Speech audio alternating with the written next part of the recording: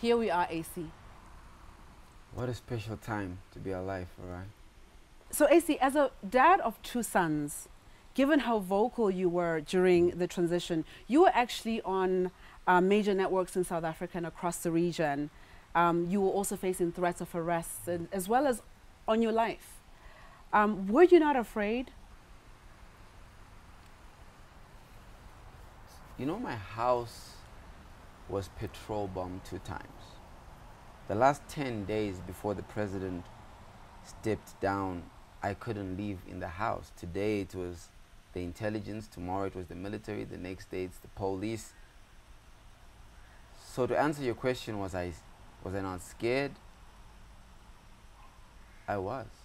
I was scared because my sisters, and I have 5 of them, they never chose this life. They didn't choose to have a brother who's into politics, where my decisions affect theirs. It affects their livelihood, it affects their safety, it affects their employment. My mother didn't choose to have a son who's into politics, and I was scared for them. I was scared from my children. But you know what I was really scared of, Farai? I was scared of what would happen if we didn't go to war. I was scared of what would happen if I didn't fight. That's what really frightened me. You know, like I spoke about 9 years ago, I had a son and I had to send him out of the country. He lives out of the country right now, and now I've got this new son, and I'm thinking, do I let him grow up in a country with still no water? Do I let him grow up still in a country with no opportunities for him? Do I let him grow up in a country with dilapidating schools? Do I let him grow up in a country where everybody gets an education and they can't wait to get away? That's what I was really afraid of. Reflecting back, do you have any regrets? Specifically, and I'm sure everyone that's watching this interview would want to know if you regret saying F you to former President Robert Mugabe. 4 days ago now, I wrote a letter and I sent it to the president's former residence. In the letter, I apologized to President Mugabe for the words I used in the midst of a war that was very messy. War is very messy, and it turns you into more of what you really are. When you're under pressure, we learn who you really are. And in the mess of the chaos, I became a messy fighter. What I said in that moment when I watched the clip, it makes me irk. My stomach turns when I watch myself saying that to not only a man who had fought so hard to liberate this country but had brought it such a long way, but I was frustrated. And that moment captured my absolute frustration, and I am so sorry that I became that person. God forbid my children ever think that's how you express your frustration. And I am sorry. I regret it, but I regret a lot of things that this fight made us become. Look at what this fight made us as Zimbabweans. Right, we hate each other. No, Zimbabweans do not want to see other Zimbabweans successful. If you become successful in this country, unonzuri tsotsi, they say you're a thief. And you know why they say that? Because it has become so hard to be successful that when you see anybody else successful, they must have cheated the process. So we attack success.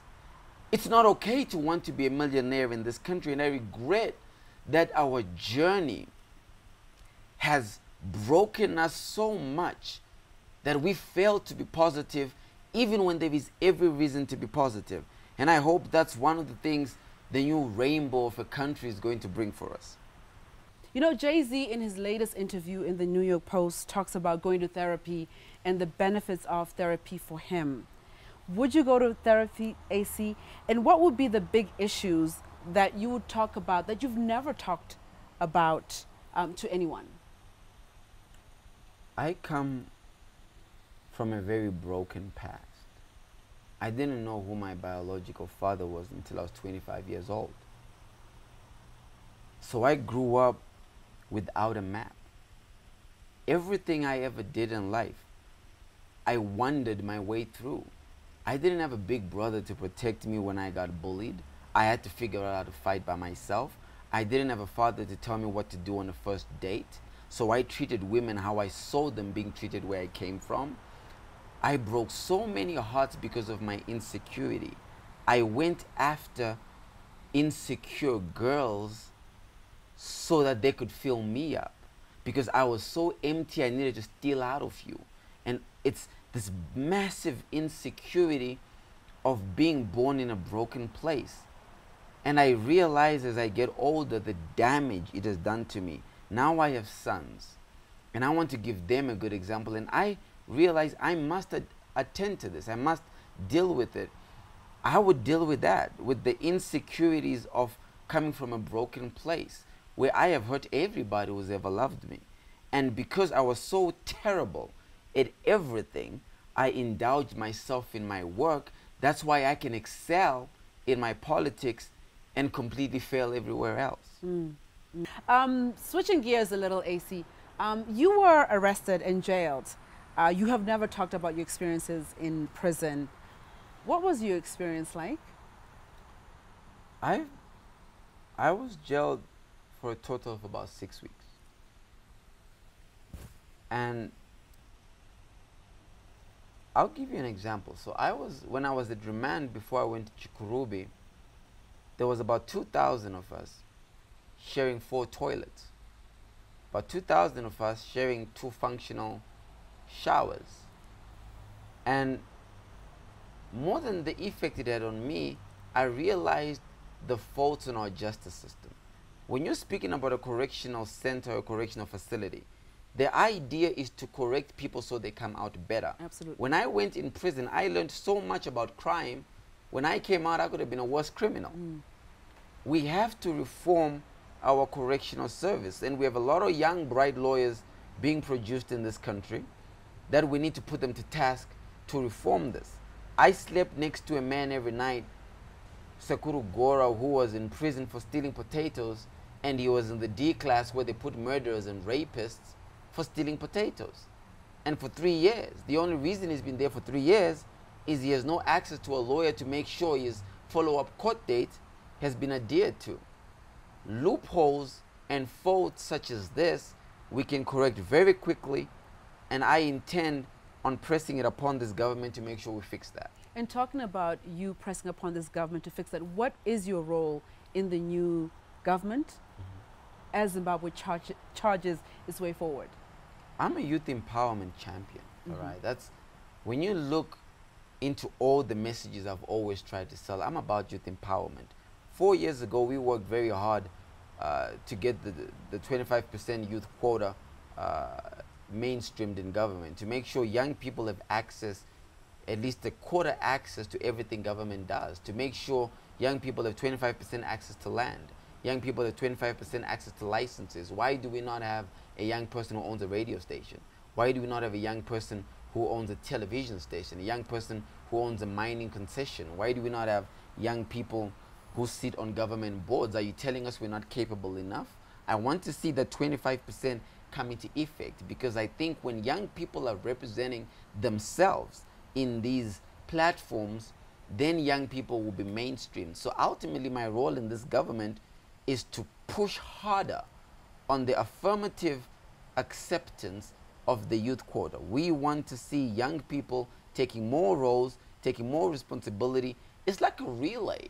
I want to see this relay, the baton being passed from the generation that is there right now, which is desperate to pass the baton. I tell you, Emerson Mnangagwa, the president, wants to pass the baton, but he looks at us, and what noise does he see us making when he looks at our generation?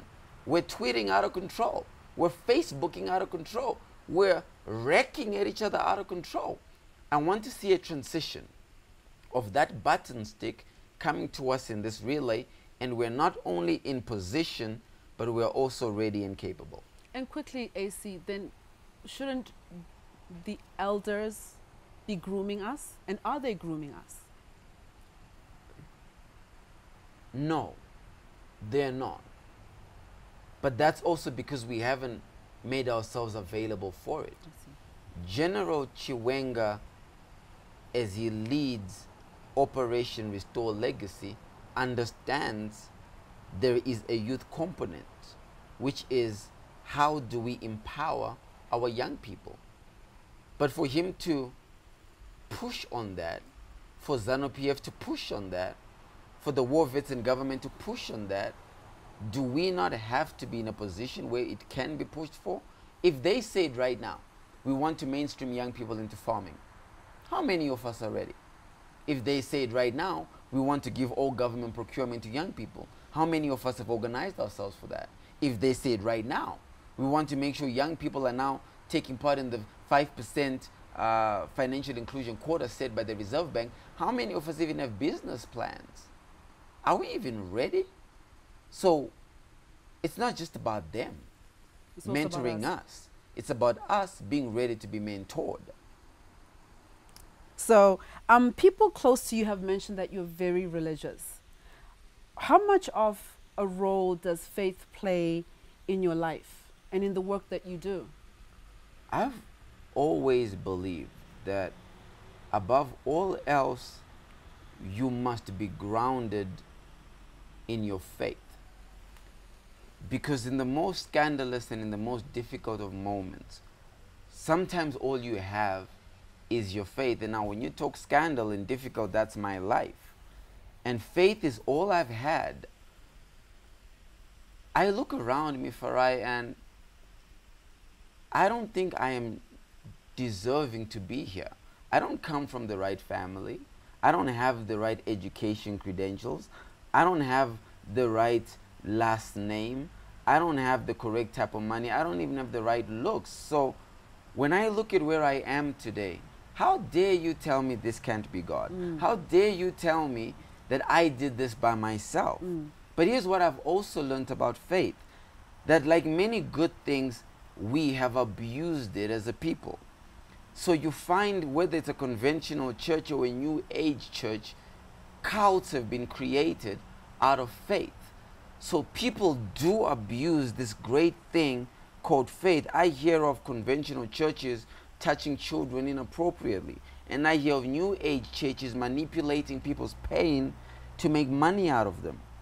We have manipulated a good thing. We must fix it. Likewise, we have done with politics. Likewise, we have done with love. Likewise, we have done with relationships.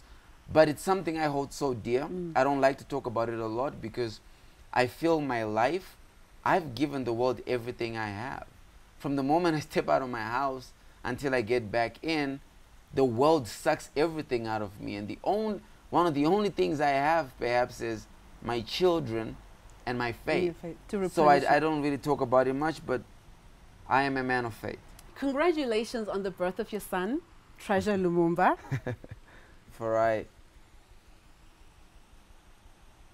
being a father changes you. This is my second son. Really? My first son is from 9 years ago. His name is Christian.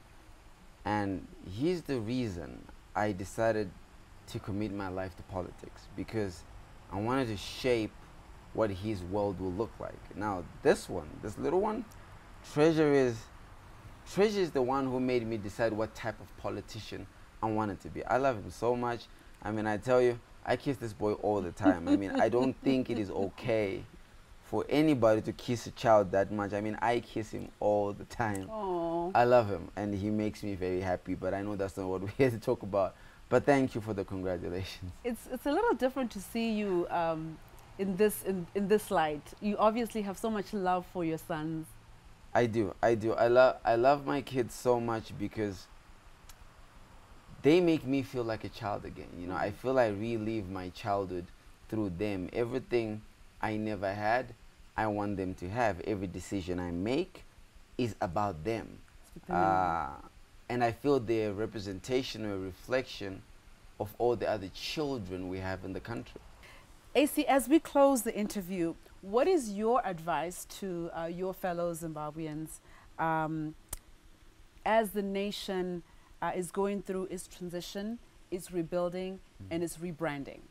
You know, I've had the privilege for right now to reach out and speak to different facets of Zimbabwe. I have 10-year-olds who scream my name when I get to an airport. I have white Zimbabweans who hug me on an aeroplane. I'm like, I've never really been hugged by white people in my life. I have Anambuya Vekumamusha right in the rural areas who say we learnt of YouTube because we wanted to watch your videos. And I would say this, Zimbabweans are some of the smartest people in the world. My advice to Zimbabweans is there is nobody we should be looking or expecting to come and clean this house. The only way House Zimbabwe becomes so clean that everybody wants to visit it is if we clean it ourselves. You look at what happened in Rwanda. Rwandians came back to clean up Rwanda. You look at what happened to the Jewish. The Jews went back to clean up Israel. You look at what happened to the story of Zimbabwe the first time round. Zimbabweans came back and made this country beautiful under the GNU, and then we then lost some.